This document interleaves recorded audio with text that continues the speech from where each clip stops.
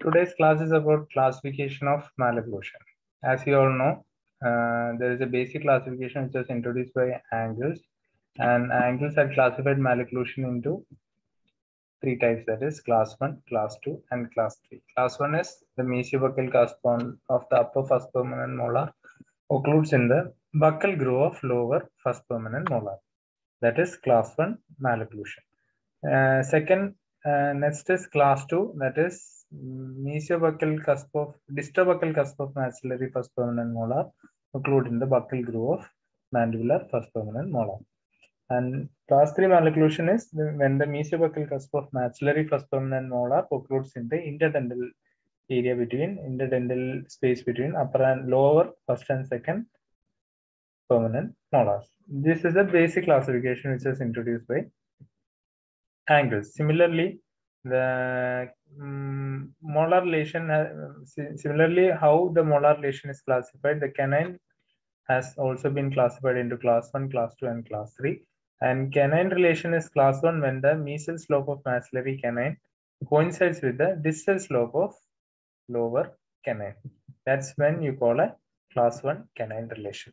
Next is class 2 canine relationship. This is when the distal slope of maxillary canine coincides with the mesial slope of lower. Distal slope of maxillary canine coincides with the mesial slope of lower canine.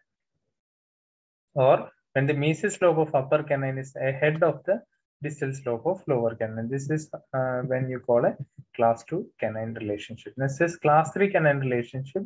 When the mesial slope of upper canine lies behind the distal slope, or when it lies in between the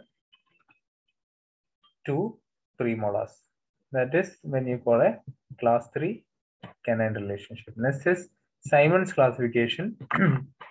As you all know, the main drawback of angles classification is angles are classified malocclusion only in a single plane, anteroposterior or sagittal plane, and he considered first permanent molar as a fixed point in the skull.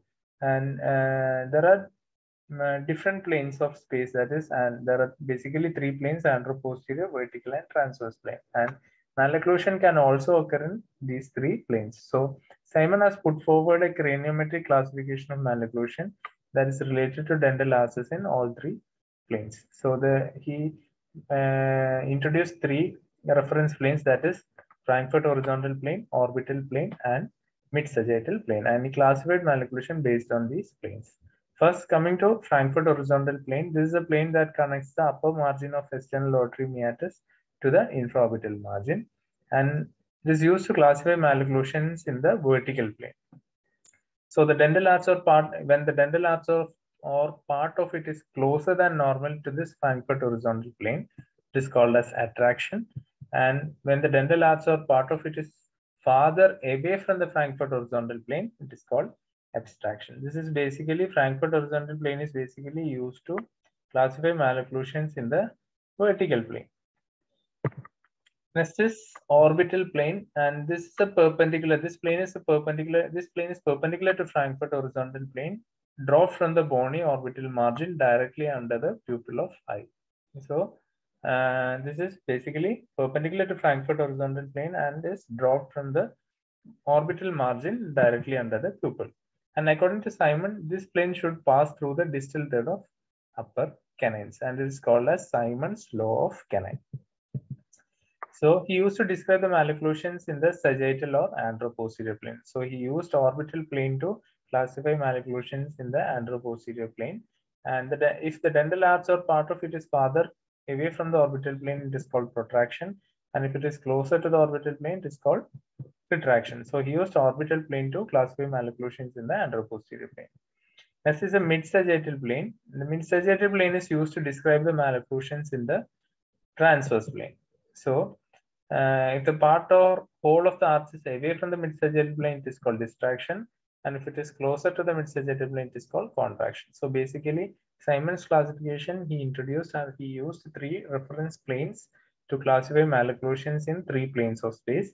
The three reference planes were Frankfort horizontal plane, orbital plane, and the mid-sagittal plane. Frankfort horizontal plane, he used to classify malocclusions in the vertical plane, And orbital plane used to classify malocclusions in the anteroposterior plane, and mid-sagittal plane used to classify malocclusions in the transverse plane.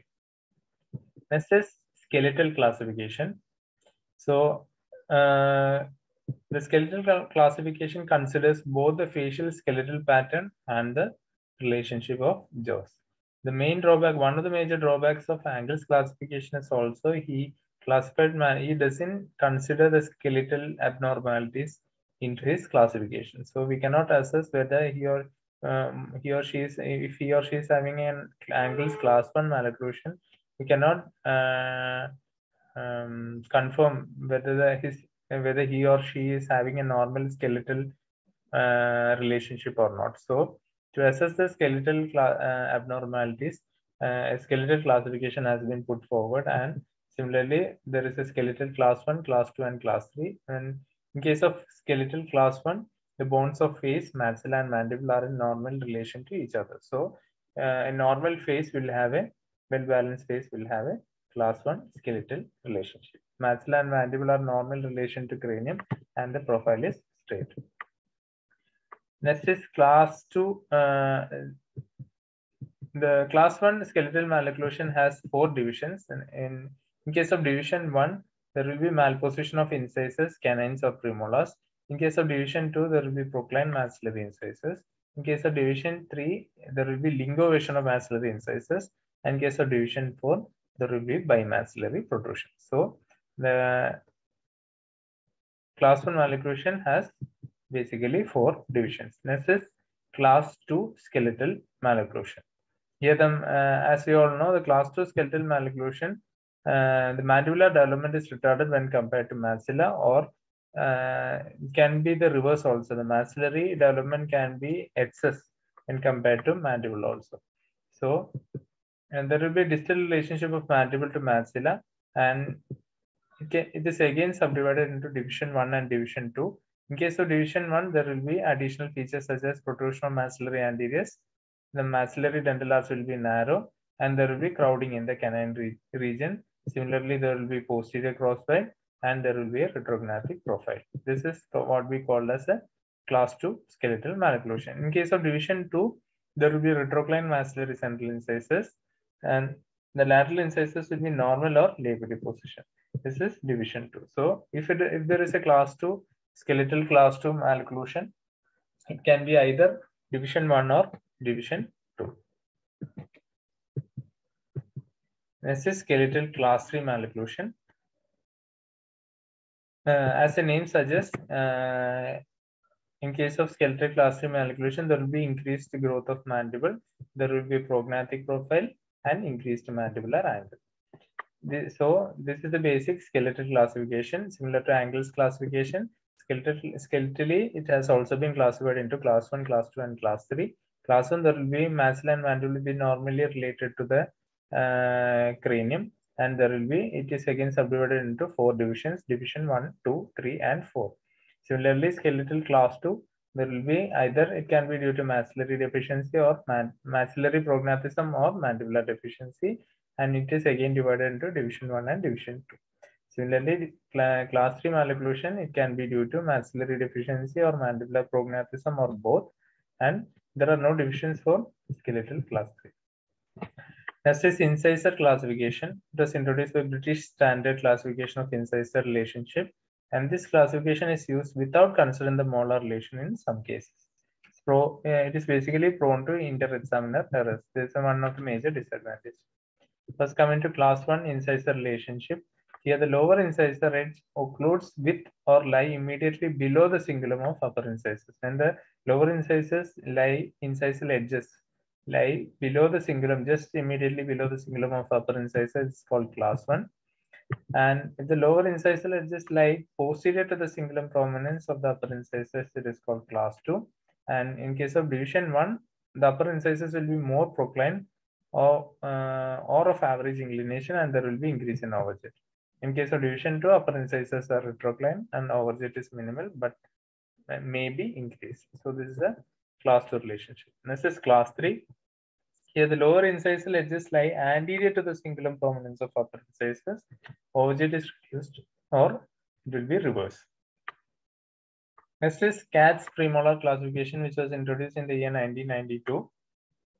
So we have a molar relationship, canine relationship, incisor relationship, and a premolar classification.